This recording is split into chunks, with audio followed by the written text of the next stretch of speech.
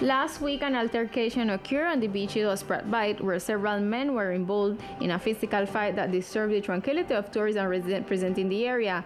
In this regard, the Secretary of Tourism explained the facts. On Saturday, unfortunately, an incident occurred that disturbed the tranquility of the Spratt Bight beaches between tourist providers and some visitors to the island. Likewise, the Secretary of Tourism indicated that pertinent investigation will be made regarding those involved in the altercation. We are coordinating with the Tourism Police, the Government Secretariat, to check whether these providers have permits or not, where we will make the necessary inquiries so that these unfortunate situations do not occur on the island. The residents who were part of the altercation has been identified by the island authorities and will be informed as to what will happen to them.